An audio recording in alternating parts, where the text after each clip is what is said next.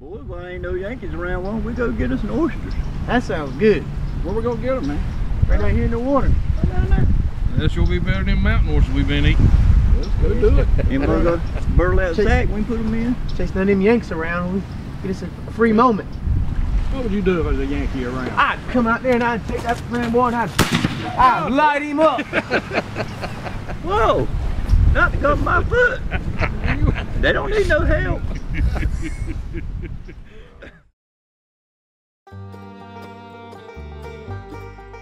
I wanna let go like rain, fall free in your hand, flow like a river across a barren land, wash clean a life stained. I wanna let go like the rain. I've been holding on to the past, no it ain't coming back. Hanging on to dreams that long been dead. Try to shake it loose, walk away and run.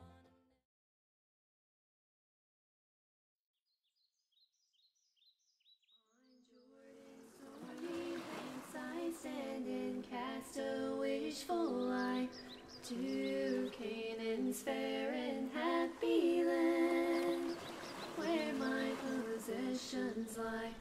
I am bound for the promised land. I am bound for the promised land. Oh, who will come and go with me? I am bound for the promised land. Their generous fruits that never fail on trees immortal grow. Their rocks and hills and brooks and vales with milk and honey flow. All borders wide extended plain shines one eternal day. Their God the sun forever reigns and scatters the I am bound for the promised land. I am bound for the promised land. Oh, who will come and go with me?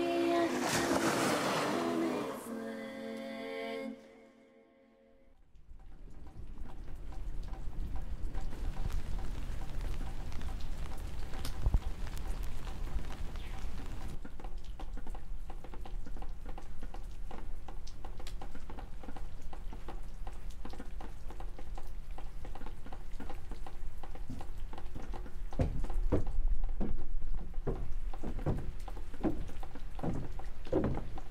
Daddy. Hey, Daddy. Daddy? Daddy.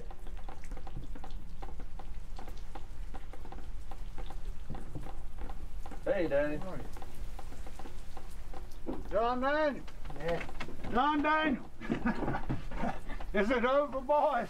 No. Are you home to me, boys?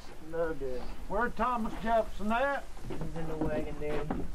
Oh, it's so good to see you, boys. Go get my baby. Go get Thomas Jefferson. It's been such a long time since I see him. I want to hug him and I want to kiss him. That's my baby boy. He's in the wagon, Daddy. Well, go get him, John Daniel. Can't, Daddy. The yellow fever.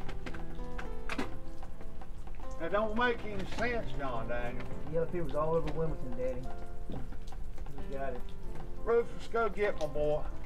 I want to see my baby boy. He's been gone so long. Go get my boy. We can't, Daddy. Daddy, he's dead.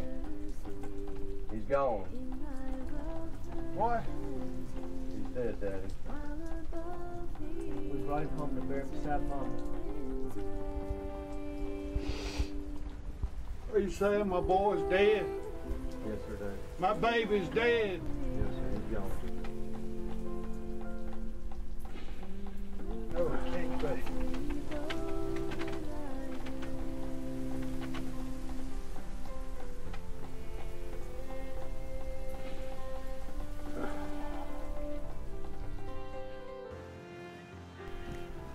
Dear John, I have moved back home. I'm tired of trying to stay away from other people. They look at me in mysterious ways when the cough comes. I have good news for you, my dear husband. My monthly nature of things have changed for several months since you were last here.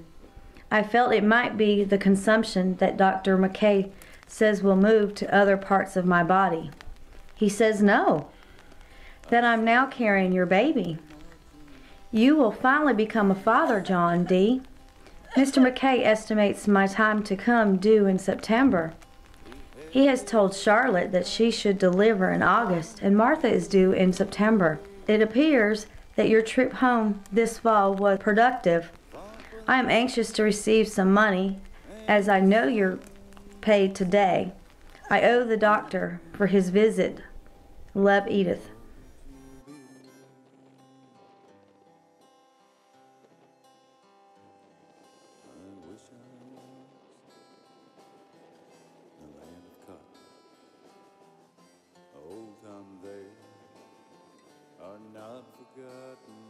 Dear Isaac, it's just awful since you left. There is no one to help your daddy except we 3 women. He loses his temper with us regularly, and once he cursed. He is worried nearly to death about you. I do not know if he will ever recover completely from losing your younger brother, Thomas Jefferson. I hope you are not suffering too much. We hear the Army has a hard time getting enough to eat, and that there is no coffee, only chicory. It is that way in Aversboro too. Mr. Avera is not doing good. He is hurting in his chest about every day. He sits more than he walks anymore. We carry him food. Massey died soon after you left. I love you, darling. Martha Jane. My dear Charlotte, by now, surely you have received word that I am stricken with smallpox. I know not whether I shall live through the phase that I have just entered into. I do not fear death. Just today I reaffirmed my belief in Jesus Christ and his resurrection from the dead. I lie not when I tell you that I am miserable. If I do not make it through the next 2 weeks, be sure and tell my children that their daddy loves them, and make sure of their salvation before you pass, so that they can come to worship God in heaven at their last day. If you survive this war, please tell Reuben that I loved him, even though I have never seen him. Tell my daddy that I wish I were here to help him at his day of passing. Tell him that I have always been proud of my father.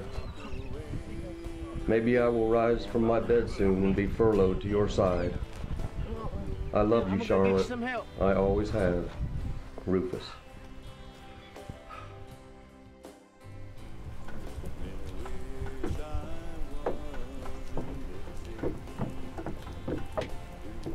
Can't believe Isaac's gone. Mr. Avera?